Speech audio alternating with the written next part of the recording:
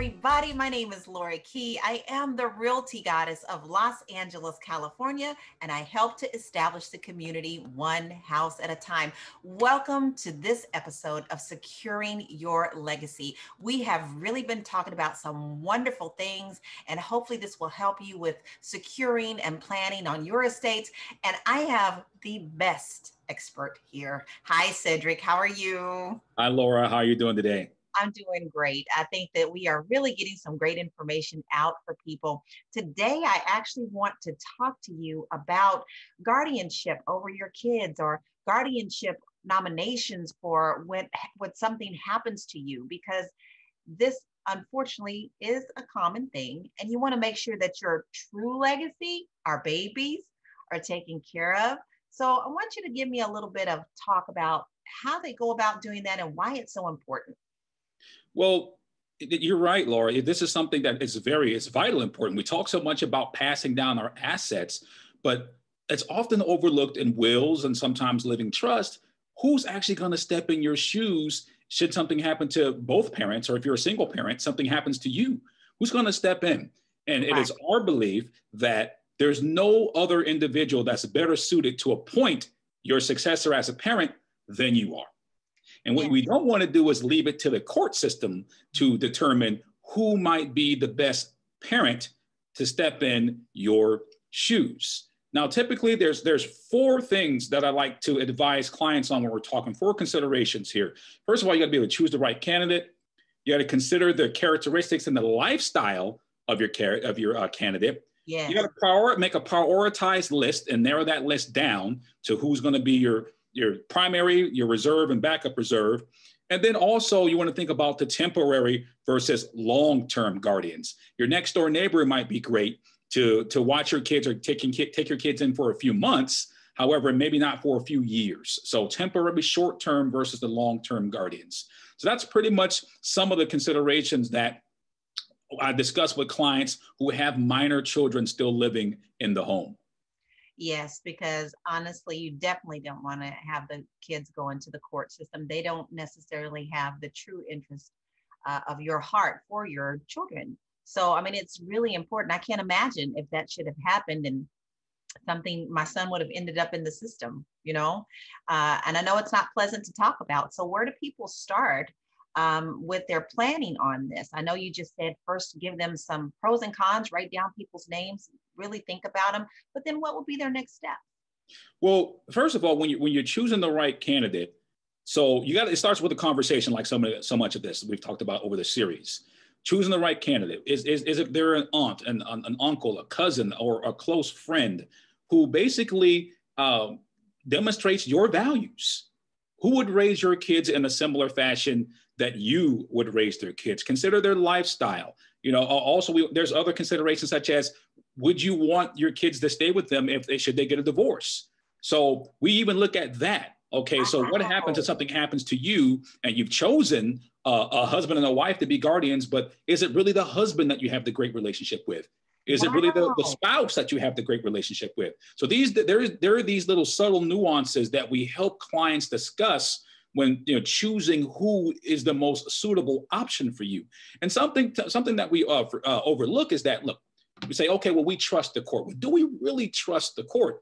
That the court has the public's best interest at heart, but what about yours? Let's say, for instance, you have that crazy uncle or that wicked stepsister, right? That the court doesn't know that they have these problems and issues, but you know this person, right? And you know that you would never want your child to be raised by this individual. Yes. Well, this person can petition for guardianship of your child should something happen to one or both parents. Let's say both parents.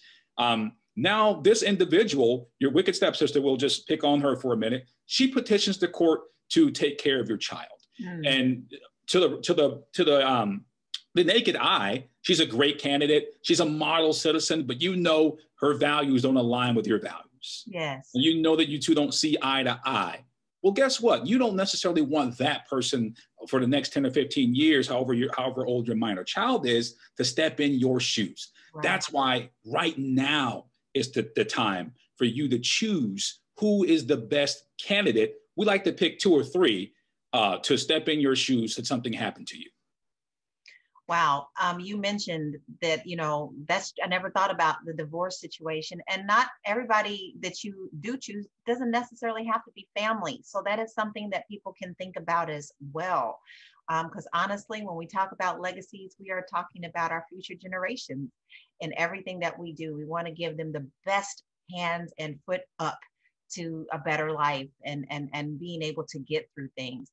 So Cedric, we're kind of winding down a little bit. Do you have any other comments that you would like to say before we end? Because I know that people can reach out to you and get their consultation, and your information is at the end of the video. But is there any last words that you want to say to get people thinking about starting this process? Absolutely. There's another point that I think is very important to consider: your temporary versus your long-term guardians. Get a list together of, if it was an emergency, who would be kind of a first responder if you or your significant other could not step in and take care of your child. Let's say if you're in a hospital, you're incapacitated. If you have a temporary guardian list, your next door neighbor or someone who you're really close to could actually step in and take care of your child. Versus the long-term guardians, to where these are your short list of people that are going to raise your child for the next 10 to 15 years, or however old your child is, till they're 18. So it's good to have two lists. Now, they can be one and the same. It can be the same people. I'm a transplant. I'm not originally from California, right? So my mother would have to, of course, make arrangements to come get my child far away if something should happen to me or his mother. So that's something that's very important to consider: a short-term guardian list and a long-term guardian list, and the implications of both that they can have, because you don't want your child to wind up in the custody and care of strangers. So that's how this happens. When there's no preparation, this is when our kids end up in the care and custody of strangers. That's really a lot of great information. And I think that this will definitely start making people think right now. That's something that you could do. I mean, even before you call Cedric at his Legacy One Law, you can sit down with this already and start thinking about who you would like to take care of your babies. And I don't care if they're 35, 65, 95, they're always going to be our babies. So that's just how it is. You definitely want to give them a leg up. So guys, if you have any questions, you're ready to move forward, you're going to tackle these tough information, you need to make sure you definitely reach out to Cedric Collins. His information is at the end of the video, and I am sure he will help you get on the right path to securing your legacy. Simple as that. And I'm Laura Key. I'm the Realty Goddess, and I help to establish the community one house at a time. That doesn't necessarily mean the community. It begins with us. Community begins with us. I wish you nothing but love, light, and blessings. Why not go out on the limb? Isn't that where the fruit is? Thank you, Cedric, for being with me today. Thank you, Laura.